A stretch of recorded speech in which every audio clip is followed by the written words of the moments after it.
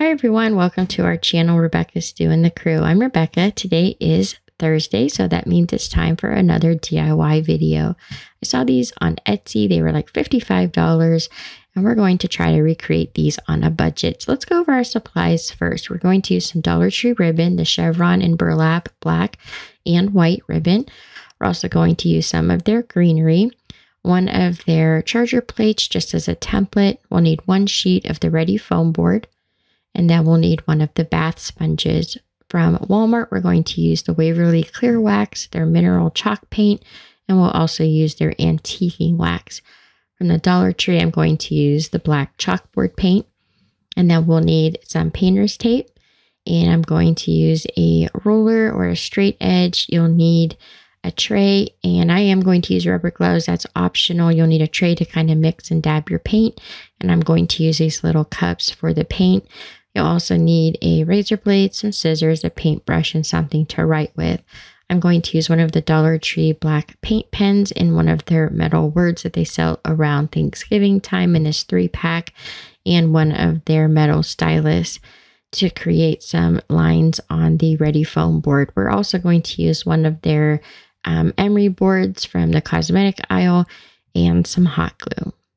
So let's get crafty. The first thing we're going to do is we're going to take that charger plate from the Dollar Tree, lay it upside down on our ready foam board, and we're just going to trace around it. I feel that this makes the perfect size faux wood sign, and it's, bigger than a plate, but not too large. I really liked it a lot. And you're going to draw 2 circles if you want to make both of these projects.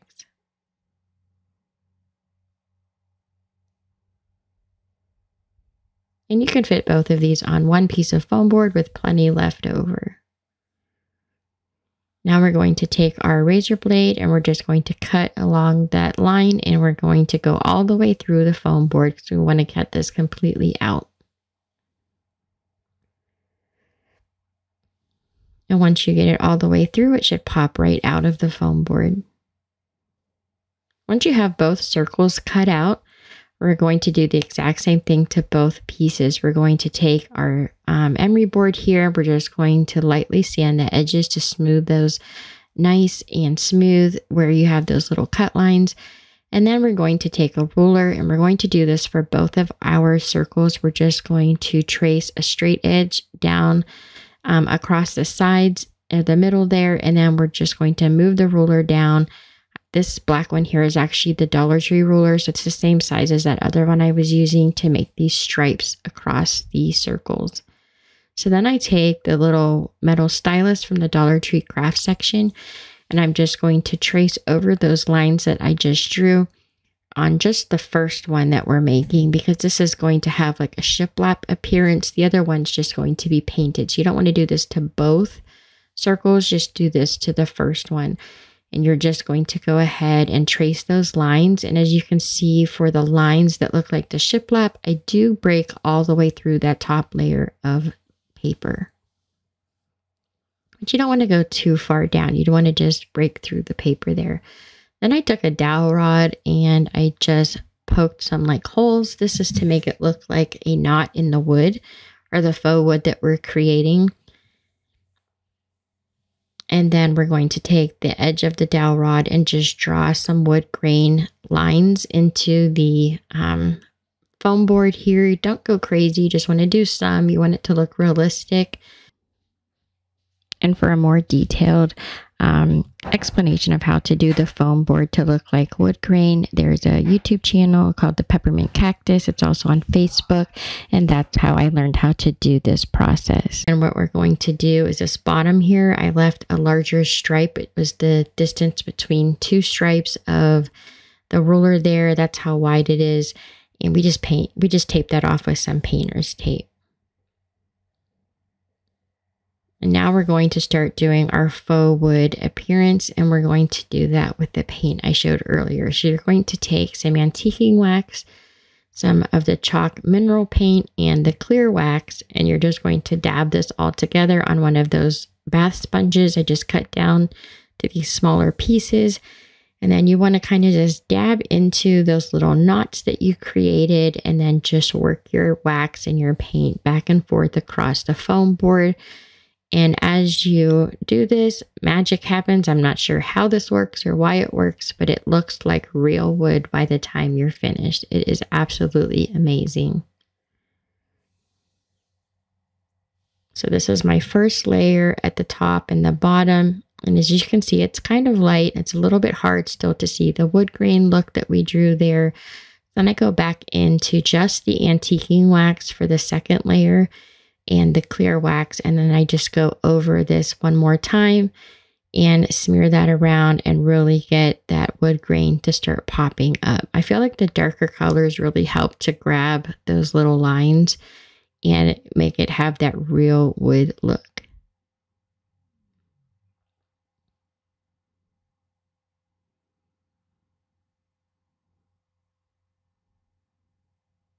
And this is in real time. I didn't speed this part of the video up at all, so you guys can see it really doesn't take any time at all to do this.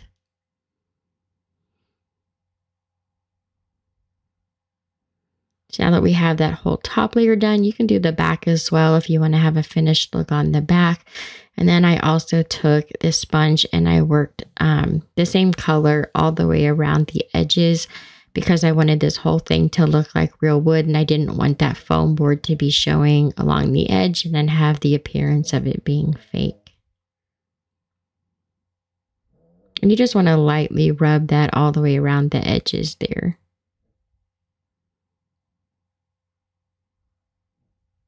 Once that's all dry, go ahead and remove your painter's tape. You do want to be real careful around the edges here. You don't want to lift that top layer of paper up on the edge. So as you're peeling it away from those edges, just do it very carefully, holding on to the edge there so you're not ripping up that top layer of paper off of the foam board. So now I want to color this section just a little bit. So I took the mineral chalk paint and then the clear wax, and I just did a thin layer of that over this stripe here, just to add a little bit of color. Then I took my metal word from the Dollar Tree and some of the black chalk paint from Dollar Tree and a sponge, and I just sponge it right on top of the metal word, just because that was the coloring that I wanted to use for my sign. But of course you can do anything, any word really that you like in any design or pattern and color. Now we're going to make our bow while that's all drying. So you just want to take your chevron ribbon here from the Dollar Tree, and you're just going to create various loop sizes. Depends on how big you want your bow to be. 4 loops are plenty. You can do 5 or 6 if you want it a lot bigger and more full, but I find 4 loops are plenty to make a bow. So then all you're going to do is pinch those together in the middle till you have all 4 together. Then you can use twine, some ribbon, some floral wire, whatever you have on hand to tie this bow off in the center.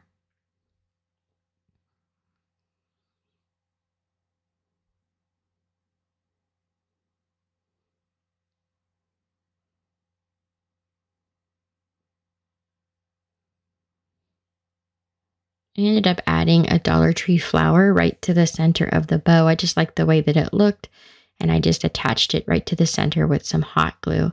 I'm also going to create a tail, so I'm just going to add a little dot of hot glue to this piece of ribbon and then fold it up to a triangle and attach it together.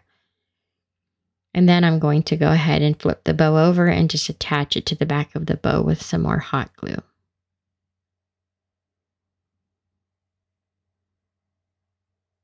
Once everything's dry, you just want to attach your bow to the top of your sign. As you can see, I already have the flower attached.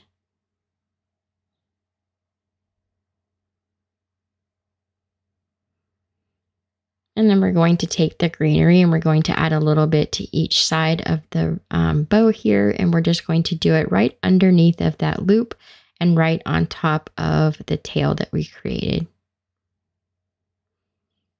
And you'll do the same thing to both sides.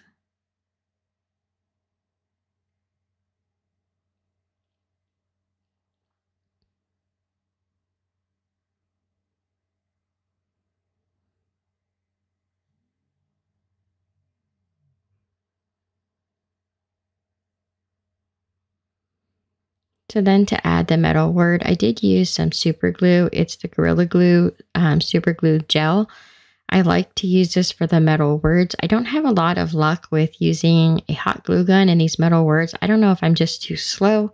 And by the time I try to attach it, the glue has already started to dry because it's cold or what. But I just have a really bad time trying to get things to attach with the hot glue if it's a metal, like aluminum word like these are. So I'm going to go ahead and use the super glue to attach mine.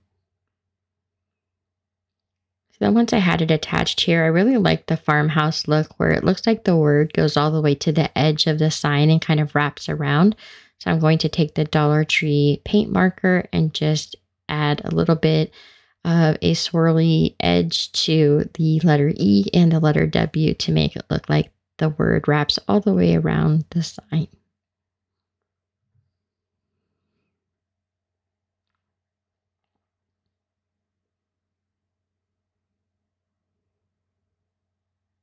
And then these are really light. So for the hanger, I just added a paper clip to the back using some hot glue because all the weight of these signs is simply in the bow and it's not very heavy. So a paper clip is plenty to add to the back of this as a hanger.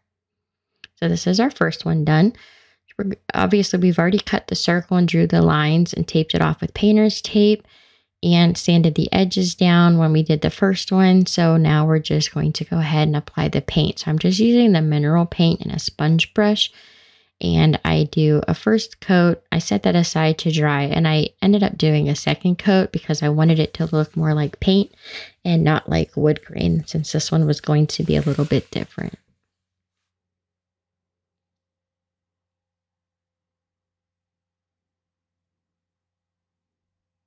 And for this one, we did the same size stripes all the way down. I didn't leave a bigger space for that banner like we did on the last one.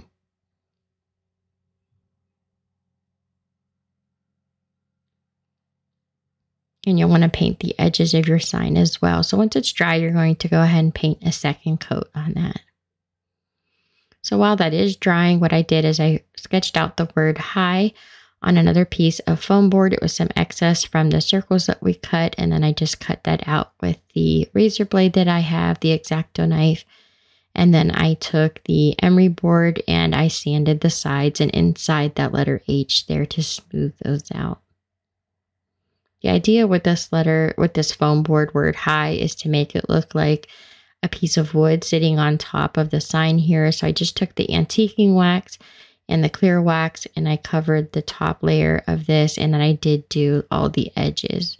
So now that the sign is dry, we're just going to remove that painter's tape. And then you can add the word hi, like I said, just as all white, or you can go ahead and put the antiquing wax on to look like a piece of wood. So then we made the same bow, the same way we did the last one. Of course, we added another flower right to the center. And I made a tail as well, but I added that in a different way. So I decided to go ahead and just glue the tail right to the sign instead of the back of the bow. You could do it either way. It doesn't really matter which way you do it.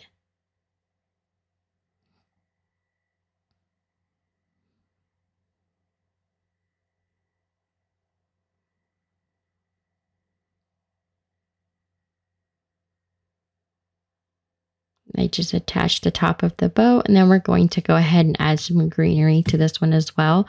So for this one, I used some eucalyptus that I had from an old project. I just had some excess that I hadn't used. So I did use the eucalyptus for this one. I believe I got this at Walmart for $2 for a large bundle of it. We just want to glue it on the exact same way we did the last one.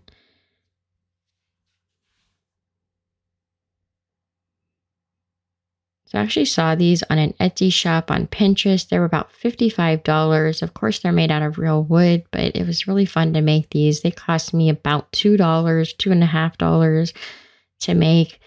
And I mean, really, I think I made both of them for under $5. So that was a lot of fun to see how I could create my own version of these on a budget.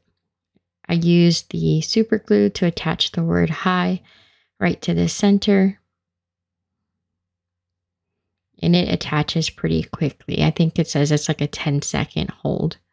I could have used hot glue there, but I just had the super glue out, so I went ahead and used that as well.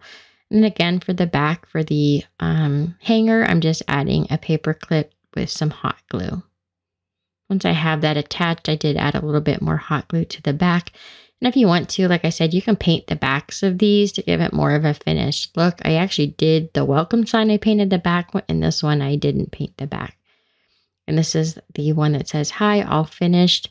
I love the coloring of this one. I think it's really pretty. I like how it turned out, and I really love the wood grain one. I hope you guys do too. If you enjoyed this DIY video, I post them every Thursday.